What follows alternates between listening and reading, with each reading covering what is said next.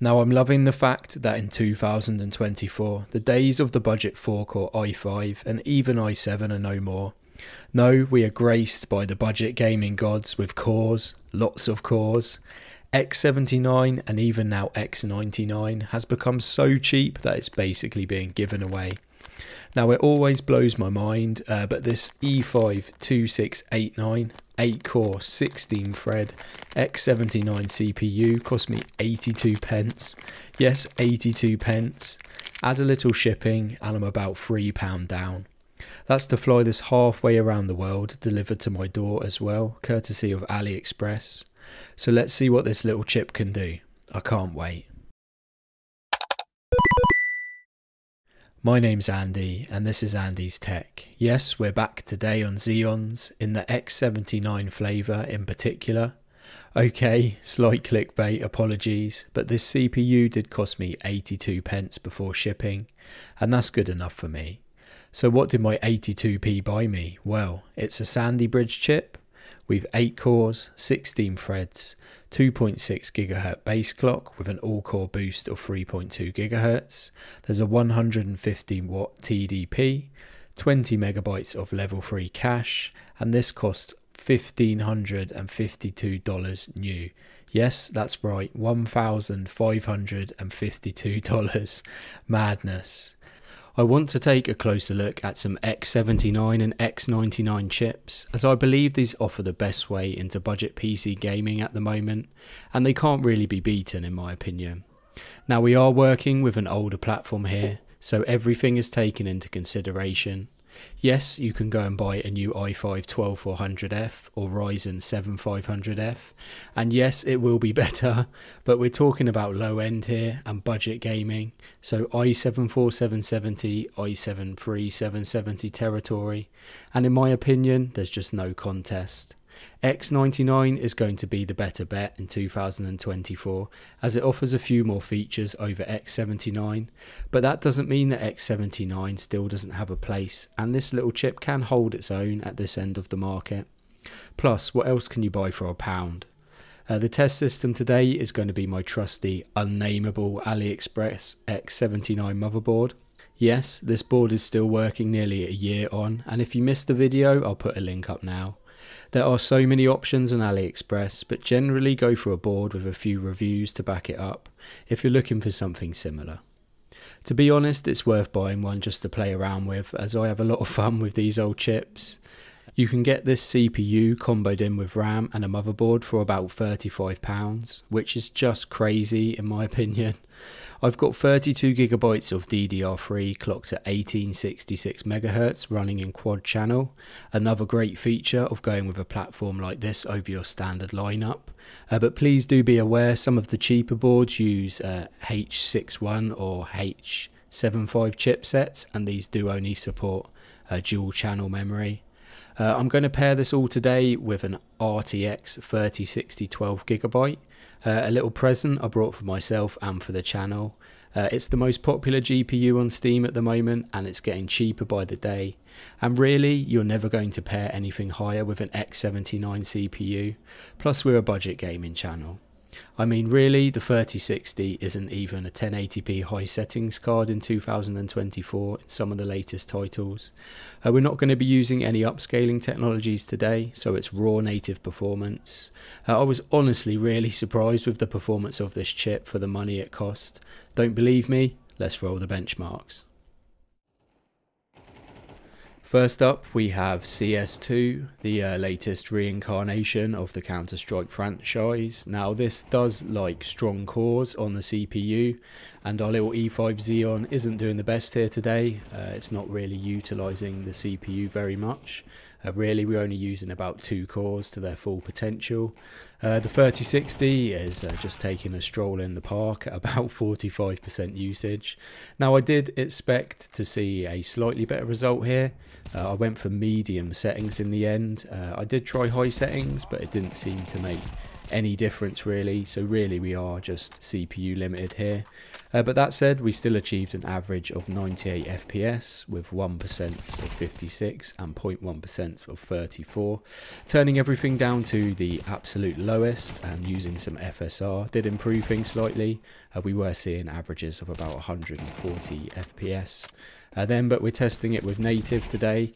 So Counter-Strike 2, yeah, you could get away with playing it on a cheap little Xeon like this, but really all you can expect here is a casual experience. I wouldn't say it is a competitive experience, but considering the cost of the Xeon and the architecture, I would say it's actually a pretty good result. So let's move on to something a little more demanding, and that is Fortnite. Now really, since the Unreal Engine 5 update, Fortnite is almost virgin on the realms of a AAA title in terms of demandingness to run, especially when you turn the settings up. We've gone for 1080p medium settings here today with 100% resolution scale and TSR set to low just to make use a little bit of the RTX 3060. Plus I believe this offers a good balance between performance and visual quality. Certainly no complaints here for Fortnite, which can be a bit of a stuttery mess. Certainly the extra cores are helping us along here over a sort of 4-core 8-thread counterpart chip. We achieved an average of 95 FPS with 1% of 65, 0.1% of 43. Again, really, you could make use of upscaling technologies here and lowering the settings to competitive, which is 1080p low. It's also worth noting the view distance was set to epic as well. But really, for Fortnite, again, considering the cost of the chip, I was really surprised here. I was expecting the 1% to be a lot worse than they were. So I could recommend this if you wanted to put together a little cheap PC for Fortnite. This CPU would certainly do the job, and it would certainly get you off the ground. So another FPS title next, and that is COD, or Call of Duty Modern Warfare 3 I should call it, and probably the only FPS title I'm actually any good at. Now we were able to fully utilise our RTX 3060 here. The Xeon was able to let that max itself out at 99% usage. We had a really respectable result here today with an average FPS of 101 with 1% of 76 and 0.1% of 34. The settings I used were 1080p balanced with high textures, which is basically a mix between medium and high, and it does offer some good visual quality. Again, if you wanted to up those FPS figures to more near that 120 or 144 FPS target that people like to use for their high refresh rate monitors, you could certainly make use of some DLSS or some FSR if you have those options available on your graphics card. Something like a 2060 here as well would be an absolute brilliant pairing with this little chip, and a really good result. So now we've got our lighter to run titles out the way, let's move on to something a little more demanding, and that is Cyberpunk. 1080p medium settings here. I ran the in-game benchmark as it gives a pretty good comparison between the actual gameplay, and it's easier to replicate. We achieved an average of 88 FPS, 1% to 66 and 0.1% of 53. The little Xeon today had no trouble really playing Cyberpunk. The RTX 3060 was basically fully utilised as well, hovering around 95 to 99%. So if you wanted to play Cyberpunk, I mean, this was the first sort of title that killed the 4-core 8-thread CPU. And but yeah, no problem today with our little Xeon. Next up, and not really a demanding title as the benchmark will prove, and that is F1 2023, 1080p high settings, and we absolutely smashed it here with an average of 150 FPS, 1% of 107 and 0.1% of 74. A completely buttery smooth experience. If you look at the frame time graph as well, it's straight as a die. So there are optimised titles out there, and when you compare it to something like Forza Motorsport, that's a pretty demanding game. I mean, not much going on here, but it is a pretty looking game, you know. So if you want to play something like this, you'll have an amazing time. The Last of Us up next, 1080p medium settings, and still one of my favourite titles, almost a year and a half on.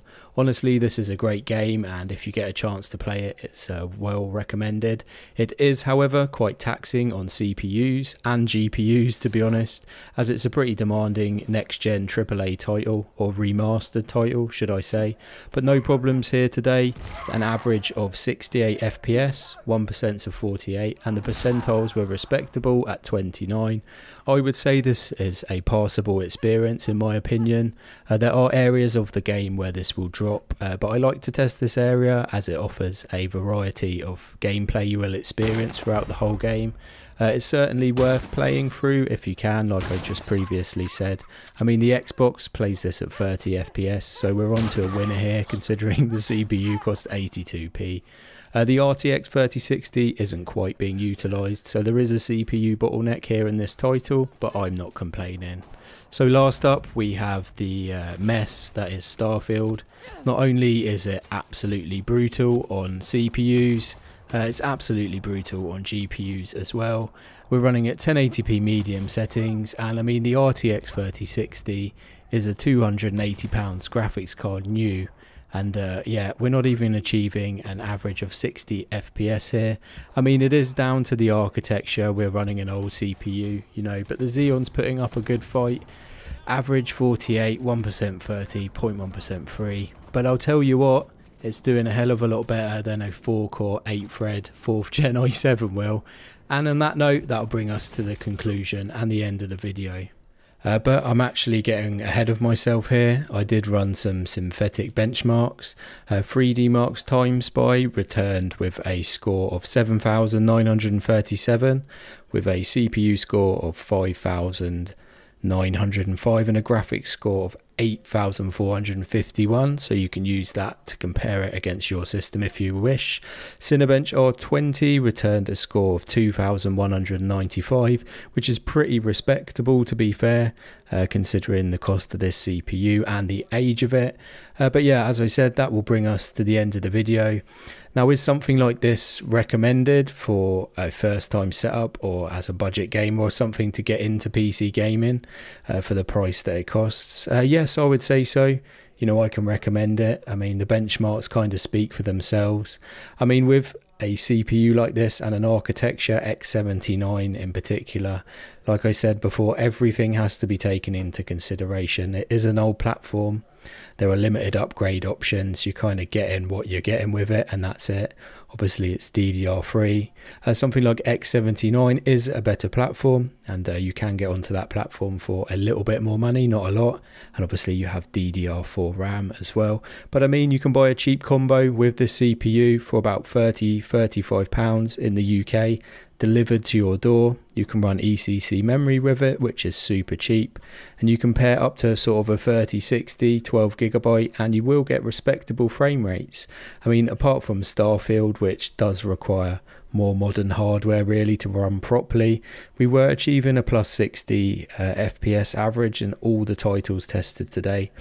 I mean, really, you could pair this CPU with any GPU from the last 10 years that's relevant, you know, RX 580 8GB 1660 Super, Ti 1070, 1080, you know, you name it. I mean, you might even get away with a 3060 Ti, but then really, who's going to buy a 3060 Ti and have this combo? So anyway, let me know what you think about the CPU. Like I said, I am going to be testing some more Xeons to kind of compare them against each other, some Haswell Xeons and some Broadwell Xeons. As you can tell, I do love these little chips. They're brilliant fun. Let me know what you think in the comments down below. Thank you for watching as always. Subscribe if you haven't done so already. Thank you for all the support. God bless, take care, and I'll hopefully see you in the next one.